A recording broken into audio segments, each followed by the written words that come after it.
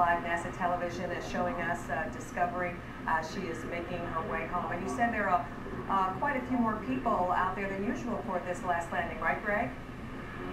There are, and as I mentioned, there are more media than I can count over the last several years, and more folks just out here able to take a look at this landing. Many friends and family associated, of course, with the 6-member crew on board, and also, of course, NASA Administrator Charlie Bolton and some of the other dignitaries within NASA as they're ushering in the end of an era for Shuttle Discovery. And, you know, looking up there and people starting to look toward the sky and aiming their long lens up that way so they can get a shot of this. But once we hear that boom, we always like to see it for ourselves with the naked eye. That's when we can you're seeing it up that way, right up into the sky. It's going to be swinging around, and we are seeing it with the naked eye for the first time. Gorgeous sight. 3:44 and counting as you're looking at live pictures right now of Space Shuttle Discovery. There we go.